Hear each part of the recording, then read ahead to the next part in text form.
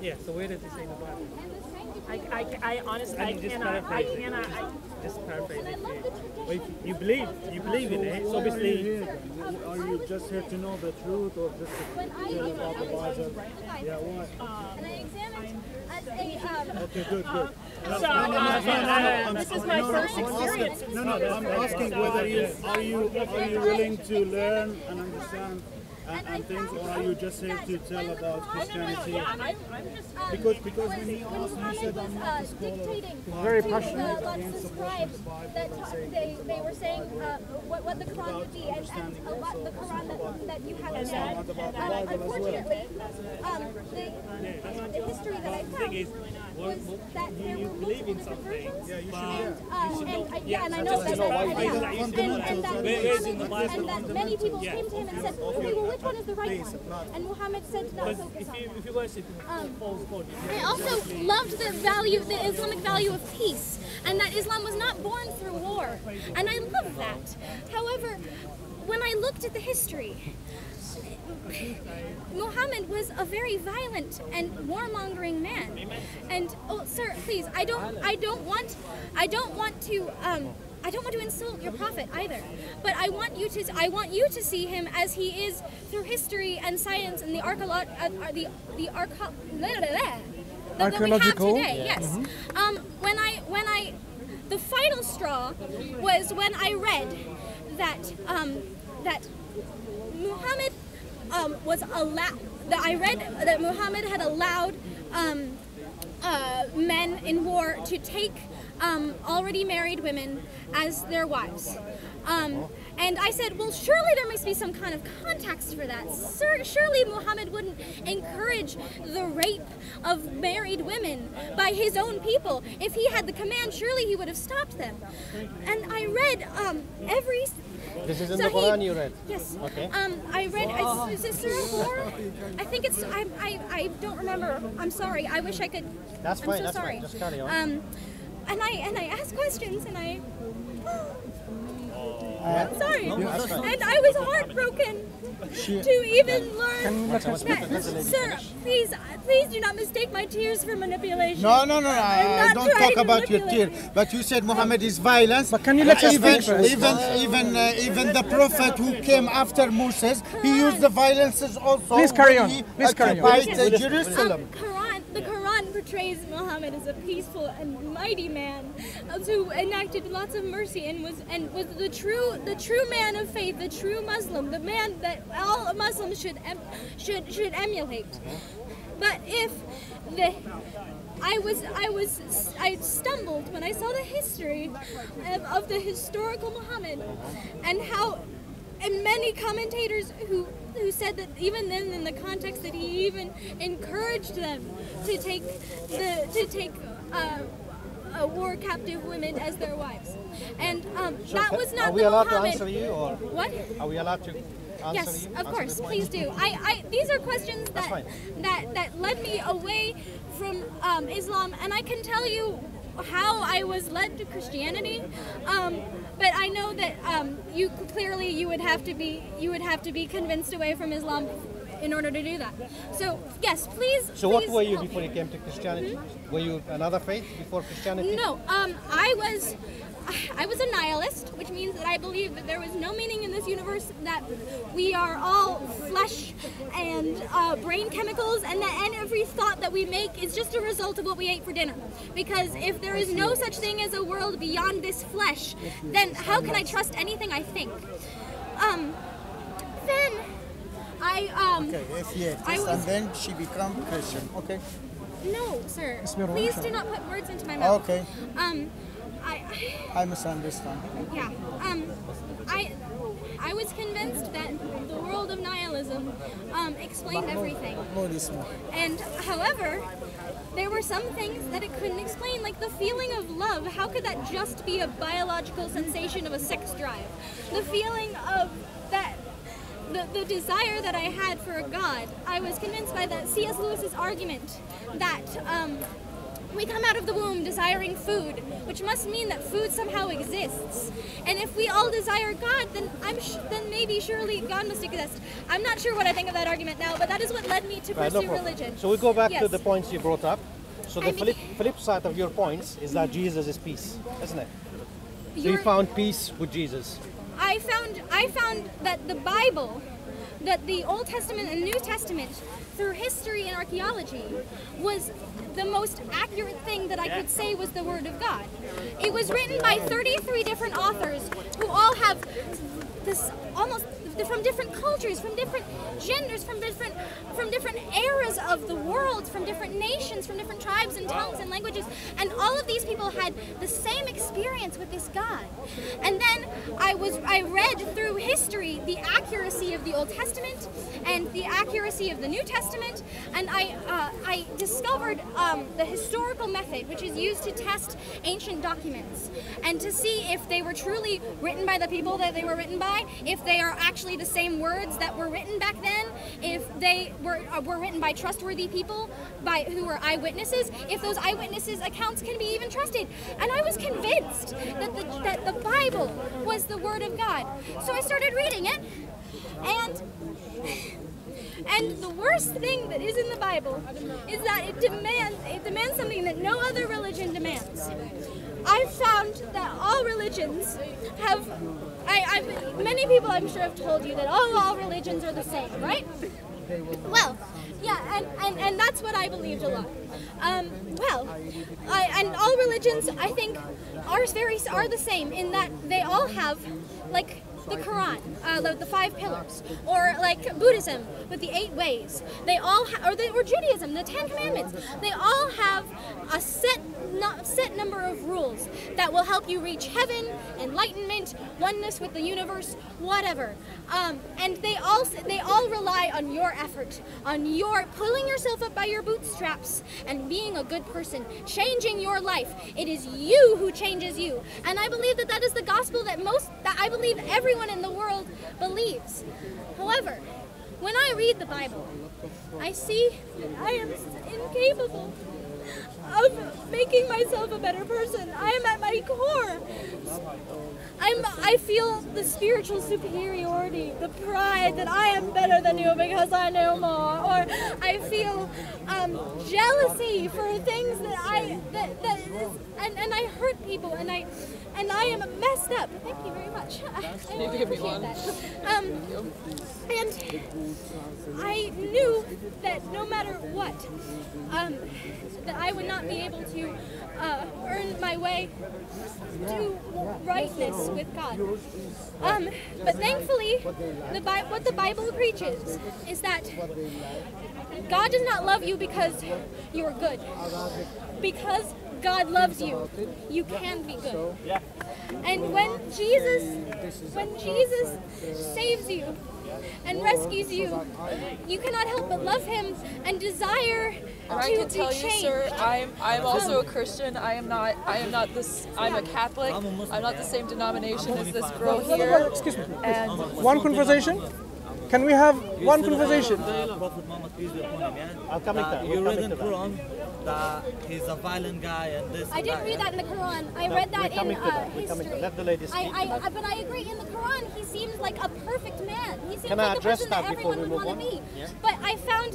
But could you help me, because Yes, when yes. I examined. Thank you. I mean, you've made a very good case, an emotional case for your... I'm sorry for the emotion. No. An emotional case for your... But I want to hear what the brother have to say, and maybe if you allow me, I just have some points, because you made very interesting points, but let's hear what the brother has to say first. Firstly, when Christians compare Muhammad to Jesus, we have to bear something in mind. You claim Jesus is God. Sir, right? please don't. I don't No, want to let go me in. make my point, and then you can. So you claim Jesus is God. We don't claim Muhammad is God. Yes. Firstly, you comparing your God to my prophet. No, I'm not. Let me carry on, and then you can rebut. I'm not doing that, though. Sorry, sir. can I I just? think you misunderstand my argument. What I want to know. Can I carry on, and then Yes. you can? Yeah. So Muhammad, when he came, he was a ruler of his land. was Jesus the ruler? As part of ruling the land, you have crime and punishment. You have to deal with daily business. He has to decide over judgments that people bring to him. Right. Part of the judgment is also punishment to run the country. So when he decrees something, he decrees according to the Quran, which is also according to your Old Testament. When you said the wives, sorry, one second. When you say that you're allowed to take the wives of people who died in the battle, it's also in Deuteronomy chapter 22. Exact same verse. Yes, chapter 22, verse 10. Yes. Sorry, let me finish. What does the verse say? That if you see a woman and you like her in the war, you take her home. Let her mourn for a month. Mourn what? The death of the husband, father, mother, and then you can take her as a wife. So when we say that Muhammad did this, we need to look at your Bible as well. Right? So we need to have the same standard. Although we only claim Muhammad is a human being. Was it just a messenger? Right. Yeah. So he wasn't God, like you say. I know, I don't say that. Do you believe Jesus is God? Yes. Right. This is what I mean. But I don't believe that Muhammad claimed let's to be go God. back. Let's go back to the violence with Banu Qurayza in Medina. Can I address the Before you address, Sorry, before you address, because you made a lot of interesting points, a lot of them. So it is only fair as Muslims if we have our say on this issue, right? So carry on and then. So, for example, Banu Qurayza, you mentioned Muhammad allowed the killing of, they say, 600 odd, a figure that's been plucked from the skies. There weren't even 600 men in that place for Banu Qurayza. What happened with them? They made a treaty to support the state that Muhammad was running. Imagine the United States, Trump, does a treaty with Canada. Oh, man, I'm sorry, let me make it. Trump makes a treaty with Canada that when England attacks them, Canada will help USA. When England attacked, Canada went with USA. So what would Trump do to them? I can never predict anything Trump does. But I think people watching this video will know the point I'm making. But what happened here, when the Meccans came to attack the Muslims in Medina, this Banu Qurayza sided with the Meccans, already outnumbering the Muslims. So when the pagans went back to Mecca, now there has to be a judgment for treason against the state. And this is what happened. I wanted to bear this in mind. The Banu Qurayza leaders, they asked for one of their allies to judge them, not Muhammad. Remember, Muhammad is the state leader here, leader of the state. He, as such, should be judging them. But he gave them what they wished. You want your ally to judge you? No problem, you can have him. And what did Sa'd bin Mu'adh, who's the one who judged them, what did he use? Deuteronomy chapter 20, verse 10, 11, 12, 13, 14. Sir, I understand what you're referencing. So, I do. if you have an issue with what Sa'd did to the Banu Qurayza, then you have an issue with your Bible. I don't. Okay. Because I just want to add a few points. You can respond to these points in a moment. As I said, long time ago, I used to visit a website called Answering Muslims by David Wood. What's it called? Answering Muslims by David Wood. And I used to love his arguments in the sense that Christians are very familiar in using it. So every Christian I used to speak to is actually an exact replicative statement from that website.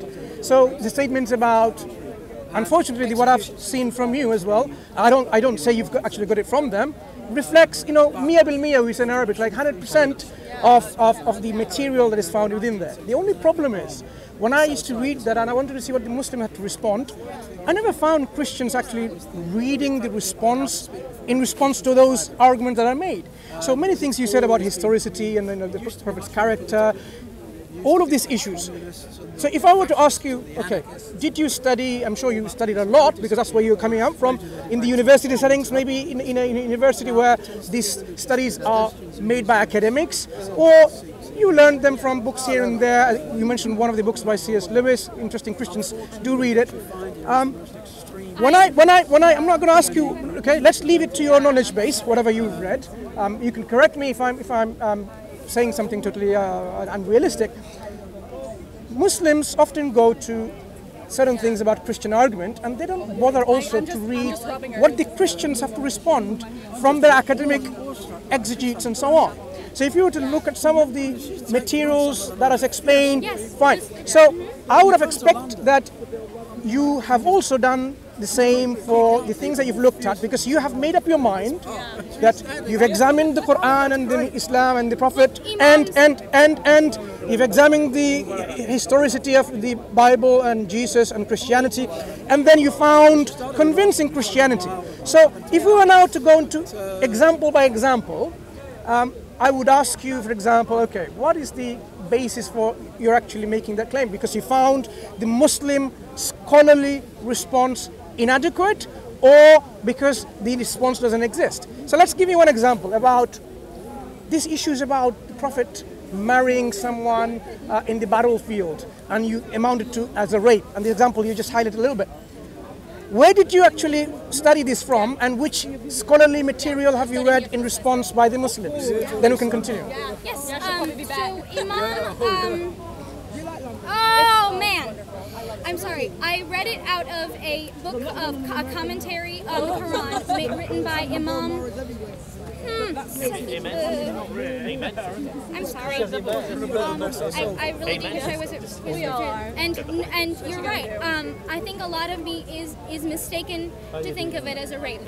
No. But where have you read and the responses by the Muslims? Because most of my research for the for Muslim academic thought comes from books that I've read and imams that I've spoken to. So which particular primary sources have you read? I've studied it. No, which particular books primarily Islamic sources have you read? Commentaries. Like? I don't have them with me. I'm sorry. No, think about something you've read, because if it's something that's convinced you, you should have read. Is it from, for example, Imam Jabir al-Tabari? You know, he's written a Tafsir al-Tabari, but only part of it is translated in English. So unless you have very good knowledge of Arabic language, you don't. Okay, so it couldn't have been from there. Ibn Kathir is available, but he doesn't mention any of these things that you say that you tend to rape. So it cannot be from there. Baidawi, as far as I know, part of it is translated, it cannot be from there. Zamakhshari, likewise, coming from there. Ar-Razi, not from there. So I can give you all of these names, and you won't find anything that you say you have read is from there. So it cannot be from our primary material. The response by the Muslims you've read from which scholarly academic sources have you read? You've got me. I cannot cite my sources. So you see, when somebody is convinced, our conviction must come from based on knowledge rather than emotion. You're right. I can cry at, like some people do in the you're a passionate individual. You know what? May God make you a strong person, and may God guide you to Islam and make you even stronger. But these are our emotional basis for accepting something, right? We have to have an intellectual basis. Right. So rejecting the truth has to be done with evidence. You're right. Right. So, for example, if we say the example of so many verses of the Quran you came to know, right?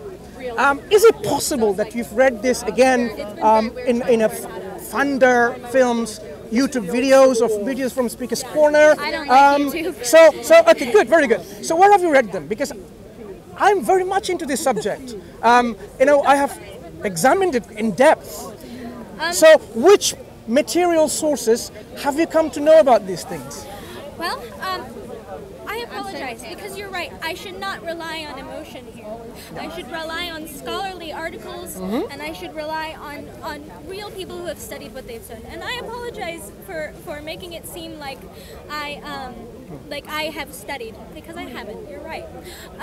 So what led you then? What did you study? The one person that I remember their name because I was able to read it in English, and he has a little bit more Americanized name. Nabil Qureshi. I'm sure you've heard of him. Who was a friend of David Wood once. They were working together, and then he left with his own apologetic ministries. So the material, obviously the same material that I'm talking about. Now, these are materials by Christian apologists to respond to Muslims, right? Well, so it was written by Nabil Qureshi himself, depicting his journey of faith. Correct? Nabil Qureshi is just like another. If I say, for example, have you heard of a Muslim apologist for, say, Sabir Ali, right? Or have you heard of Muslim apologist called Adnan Rashid? Yes. Yeah. Okay, fine. So these are Muslims, right? Going to tell you about Islam and also respond to Christianity. So to learn about Christianity, are you going to go to Sabir Ali and Adnan Rashid, for example? What? To learn about Christianity, the Christian argument and the You're Christian right. response. I shouldn't learn about Islam from a Christian, and I shouldn't learn about Christianity from a Muslim. Yeah, I'm You're not right. saying Shabir Ali and Adnan Rashid haven't done very good works on this. In fact, they have very good materials they have produced for both sides of the people, for Muslims and non-Muslims alike, and Christians.